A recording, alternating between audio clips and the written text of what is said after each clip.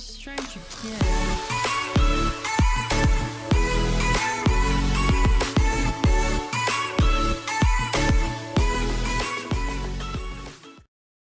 Hello everyone, today I'm going to share my thoughts and opinions on the 99 Lives reboot. The first point I want to hit on is the design changes. I completely respect what they did here, but personally I think this is bad because I really liked, since I'm here for the music, I really liked how pink is progressive house, yellow is electronic, orange is bass, purple is chill, and etc. But what they did, they completely got rid of that, and I just didn't like that. I really liked how there's a way to see, you know, from the thumbnail or whatever, oh, this is the style of music that they're gonna have here.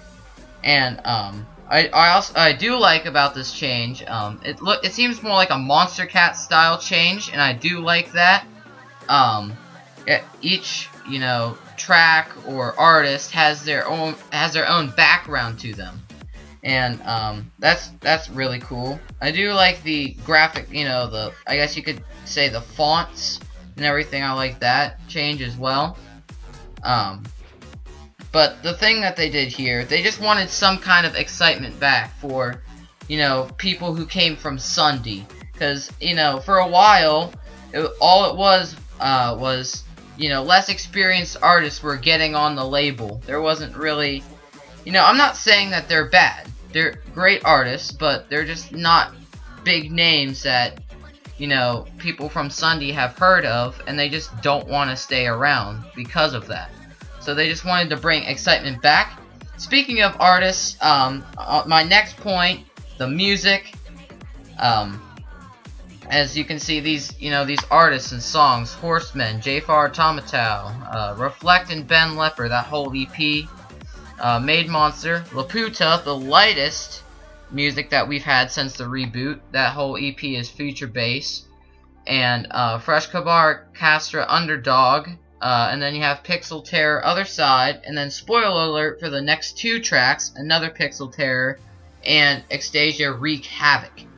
And if you couldn't tell what I'm trying to get at here, they are all bass, and I personally love that. I love, you know, bass.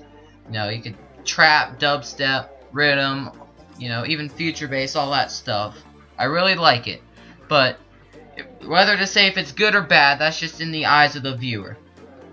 My last point is the updates on the channel near future. The first video I'm going to be releasing after this is ranking the 99 Lives Best of 2017, voted from the 99 Lives fans, the 21 songs on there. And that's actually inspired by Red Hawk and Ben Lepper. The next video after that, my personal 30 favorite tracks on Monster Cat from 2017, and for me that has taken a lot of work. In just a few weeks, I've listened to, you know, over 150 tracks, and that, you know, that's a lot of work, you know, if you couldn't tell. And, you know, these are all songs I haven't heard of before, so it's really cool to see, you know, new artists I haven't heard of before, listen to those. And the next videos after those two are going to be EP videos, and I'm going to be doing those in chronological order, starting from the Made Monster EP all the way down to the Laputa Remnants EP. And yeah, I'm just going to see what I can come up with from there. I'll see you in the next videos.